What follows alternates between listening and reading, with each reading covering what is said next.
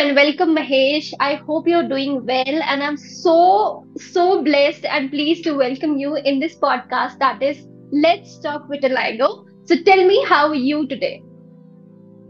I'm doing great, and I'm doing much great. And the moment this meeting started, looking at your smile, looking at your energy. So thanks on your podcast. So I'm very proud. Thank you. Amazing. So, Mahesh, on Instagram, you have been known by the name I am Scarman. I need to know what exactly I am Scarman does. Who is he as a person other than his Instagram profile? Well, that's an interesting question to start with. So thank you so much. So Scarman is an initiative that I started to create an awareness regarding vitiligo, and so it's a journey which is going on. And the Scarman name also indicates, and I'm trying to portray that a man who came out with all the scars. Okay, so the Okay. man who stars is Scarman. So it just vaguely, I mean, I'm a filmmaker, so it very creatively came out when I was transforming my body. So Mhm. that's how the Starman came out. And well, I'm trying my best. If you can see in my profile, I'm trying my best to convey my journey and my effort to make people aware about what is vitiligo and how can you what to say, make yourself stronger with vitiligo, and Mhm. nothing should stop just because you have vitiligo. And that's all is my messages. And I'm not sure how successful I am, but if you are having me on your podcast, that means I have reached somewhere so that people like you are recognizing me. I'm so certain about that because your profile is basically something I looked up to when I was very, nervous and do not want to exactly face people. It was one of your profile that showed up, and I was like, okay, like people are embracing vitiligo. Even in India, I can do too. So thanks to you that is here today. At some point in time, I believe your profile had contributed a lot in becoming me. See, that's all the achievement is. If I can measure the achievement, I can measure with your strength, with your confidence, with your smile, and with your achievement as well. So thank you so much for considering my profile and my effort, whatever I'm doing, as a small contribution to your achievement today. So thank you so much. Certainly, certainly. That brings to me like the very first question is when exactly you saw your vitiligo patch appeared? Like, what is your very first memory with vitiligo? This is a very much a common question where everyone wants to know about it, and no matter and doesn't matter how many times you answer that, people are still curious to know about it, and it's a very important question. Say, and before I start answering anything, I would like to say that whatever on your podcast, it's only based on my experience, my knowledge, my research, and my content that I spoken to different type of people. Okay, so Right. many people that, but I respect their decision. So, having said that, vitiligo appeared on my body at 8 or 9. I was just playing something. Maybe I was cycling or I was playing some our regional game in the village. So I fell and I had a one cut on my elbow and on my knee. And after the wound has been healed, that is when the skin was supposed to change to its original color. I saw a white scratch on my body. So, but that time in during 90s, we were not aware about what is vitiligo, and different type of people in different region, and they name it in a different way, they call it in a different way. So so I was not aware about this is exactly vitiligo, and I was least bothered. But when people started recognizing that and started telling hundreds of things, is when it scared me up. Oh shit, okay, there's something wrong with my body. Right. And so that's how we started at the age of 8, 9, because of one small scratch that I had while I was playing. Okay. And like, do you think somewhere having a visible skin condition like vitiligo impacted your childhood or maybe the budding teenage years of your life at somewhere or some way, sort of? Kids who were born in 80s, 90s, and who grew up in 2000s, early 2000s, right? If they come out and say that, no, it never impacted me, I don't believe it. Trust Hmm. me, I don't believe it. Right. As it impacted them, and it has impacted me very strongly as well. Because that time there was no social media. What we have to understand, what kind of generation we are coming out.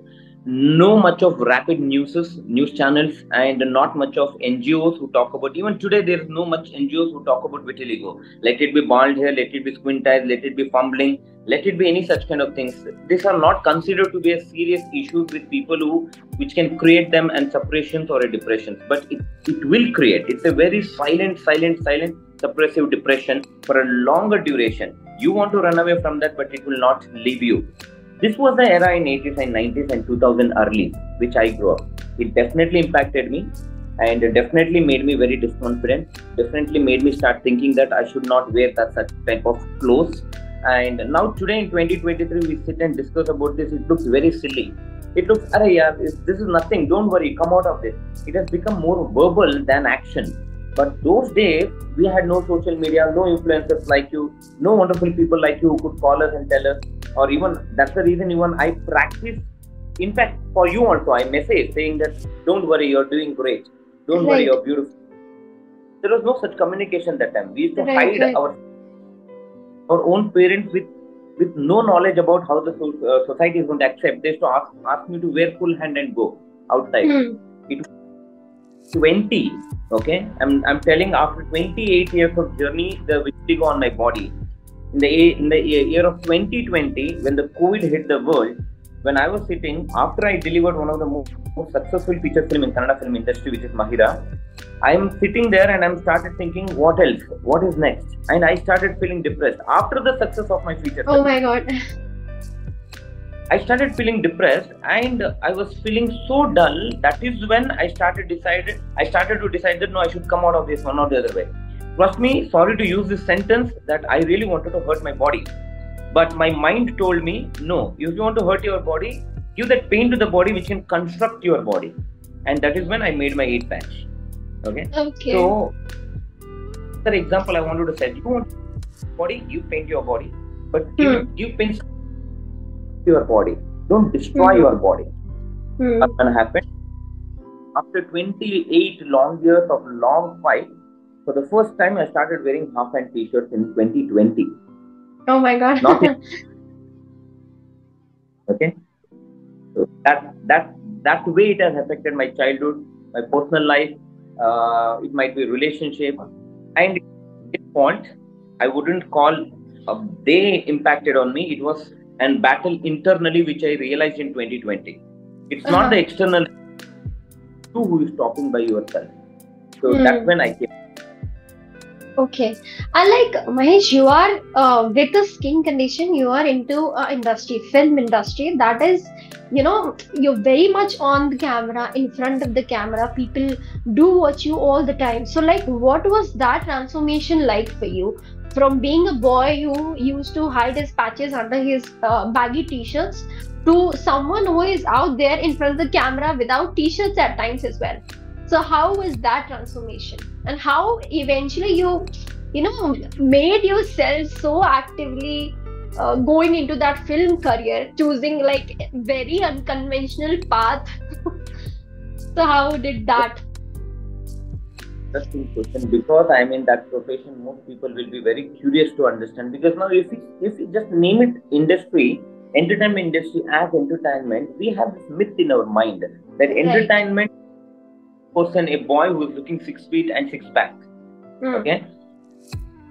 For me, always. I was in London for 4 years, and that is when I changed the country, different region, religion, color of people, culture. I started understanding and reading and studying about these kind of things. Then I realized, no, the world is the way it is. It is us who are in the part of that world. Okay, the world is not going to affect me. If I'm in London, I adopt that. If I'm in India, I adopt that.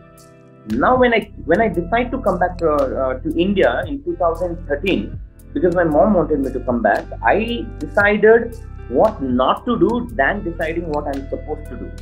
So that cleared. Now, next 50% became my 100% concentration on what I'm supposed to do. Now, what I didn't want to do is that I didn't want to join any corporate. Now came a question that what Now, this 50% of my decision is my 100% focus on what I'm supposed to do. So, I wanted to be an entertainment industry, not specifically in films. It might be singing. I come from a martial art background. It might be martial art. It might be dance. It might be choreography. Anything. I have even done in Three Idiots film as a first assistant choreographer along with Amir Khan. So, I had that background. But somewhere the story, I wanted to tell story. I wanted to create characters. I wanted to be there as a. So I decided I want to get into films as a director. So I joined Okay. London Film Academy. Even when I was joining London Film Academy, it was such confusion that should I or should I not? Will the industry accept or not? So I finished my course, I got my certification, came to India. The first thing I faced was my very good friends. Okay, and they're innocent when they are saying that, but it hit me hard. Like, oh, you have such kind of skin type. How can you fit into industry? Hmm. How can you do? I'm not coming as an actor here. I want to come as a director. Trust me today and confess because I was scared. I was very scared to. I told no, I'm coming as a director and producer. So it was a very very difficult path for me to change my whole lifestyle, whole career, and restart my life here into the film industry. So it's been 10 years and I'm as much as whatever I have achieved. I'm very proud. Now, when the career started in film industry, again people started questioning, how will you survive? And I have to mean, film industry is like this, like this, like. So I took my time. When my first feature film happened, Mahira, I did a cameo role. Okay. When I did my, also I was not confident, Shruti. If you can watch my film in Amazon Prime, it's called Mahira. Where the cameo role action sequence, I'm wearing a full hand kurta because I played a Muslim character called Southeast. I was wearing a full hand because I wanted to hide my vitiligo. So it was one after COVID. I decided that I should do something about vitiligo. That's when I announced my feature film. It's called Bili Chuki Halli Haki. Roughly translated in English, it's called White Patches and Village Birds. वो हिंदी में बोलते हैं ना, like गाँव की चिड़िया. It's a rom-com. Okay. Vitiligo, he gets married to a very beautiful woman from the next village, but he falls under confusion that why such beautiful girl agreed to marry him. Now from there, finally, from the place, as you asked me, being a not so much confident person, to here announcing a film on vitiligo. Now this will be the first ever film which will be made in India on a topic of vitiligo. Right. Right. Where I stand. That's amazing. So, like, what advice would you give someone who has a skin condition or maybe something related to very visible and they want to come into like film domain, or how is the response of the industry today? I tell you very interesting thing. If you want to come into film industry, that is your decision, your journey, that is your path. Just because I set some example, it cannot become your route of travel. You inspiration. Okay, I can walk with you. Right. You can take an. My advice wouldn't make or shouldn't make any difference to anybody what they want to achieve. Okay, not put yourself in a situation to ask what is your do. I am no one to advise you. Okay, you are of. And I am as same rank as you. Yes, I might be older than you. I might be a celebrity in Bangalore, but it doesn't make any difference because your journey is your journey. Now, having said that, much to everyone. Seek advice from anybody. Do not. You can look up to somebody, but don't look up that because of you I am doing this. Now you give me a credit. Created the inspiration, but I gave back the credit to you because you received that credit from me. Otherwise, you wouldn't be. Unless you are ready to receive it, I am not ready to give it to you. Right. Asking, I want that, I want that. You have to start doing it. Now, that is my advice. Keep That's yourself really real. nice. Keep yourself real. Don't put anybody in that position to control you. Or you don't sit in any position that because of him or her, I want to become who I am. No, nobody asked Carmen. Nobody asked you to create a podcast. I remember, I don't know for your first message. What you Yeah. Foolish of me if I sit here and oh, see, I made you who you are. No, I will be the biggest fool if I do that. Now, what I should be happy is my work has reached you. Now, that is my Right. your journey. I am nobody to build or break you. So you should build support around you that nobody should climb it and nobody should break it. But yet you should be very protected under that. Sweet. That's amazing, actually. That's a very, honest advice to anyone, not just someone who has vitiligo. It's just for like everyone, sort of.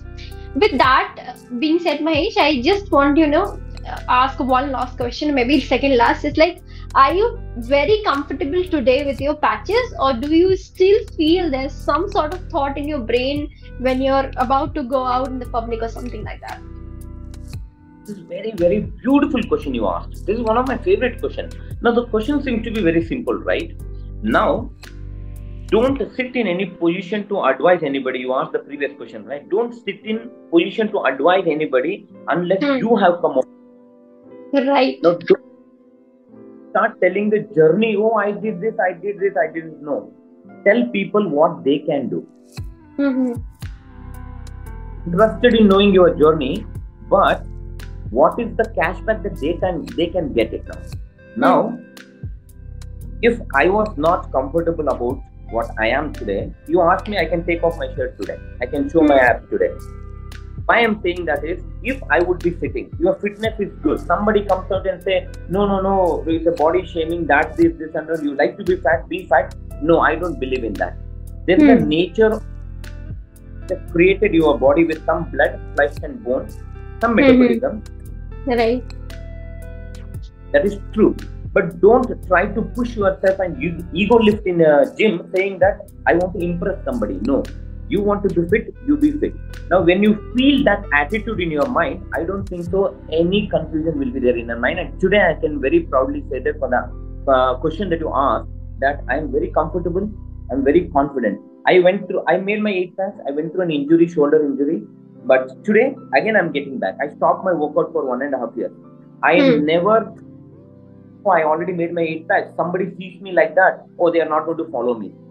So don't for message a fancy message to anybody. Now the social media somehow I'm very much sometimes feel pain that everyone starts their initiative with a very genuinity, but they become very commercialized. Commercial. There's nothing wrong. As I told the first statement, I said it's only my opinion. But if you are call yourself an influencer, you should know what exactly you are doing and stick on to that. So today I'm very confident. I wouldn't have made that body Shruti. Trust me, today nobody would have heard me. So that body was attractive just to get your attention. That's all. That is everyone to make 8 packs, and it's not possible also. But stay healthy, look good. The way you want to look good, and stick on to that. That's all. That's amazing. Last question, but it is related to an advice. I just want to. I have so many of them. So, just one last, and that is, what advice would you give a younger yourself, basically your own 16-year-old? Well,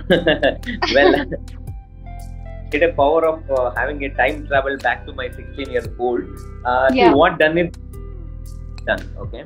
But still, sometimes yes, world has changed. There is an evolution happened, revolution happening, lot of things happening. But please settle down. Don't forget your roots. Touch the sand, smell the rain, touch the plant, feel it, make friends with everything. And you don't need medicines. You don't need anything. You don't need motivators. You don't need any influencers.